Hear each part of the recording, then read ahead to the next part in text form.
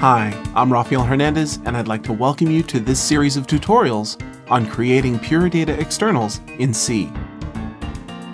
In this series, we'll look at creating a pure data external called Polybang.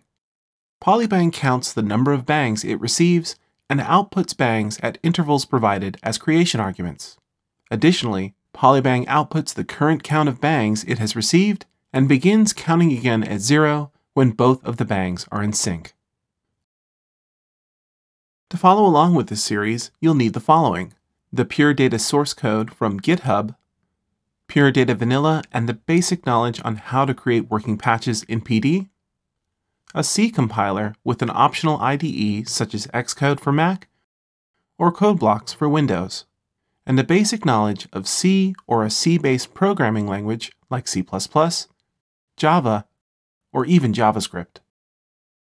We'll be writing the Polybang external in C. You may want to search for a few basic tutorials on C before getting started with this series. Tutorials on pointers and structs in C will be especially useful. For a written resource on writing externals in C, I highly recommend the How-To on Writing Externals for Pure Data, written by Johannes Zmerlnig. Finally, the project files for this series are hosted on my GitHub page.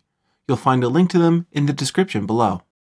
Thanks for taking the time to watch this series. If you like what you see, take a moment to like the video and subscribe to the channel. Let's get started with creating pure data externals in C.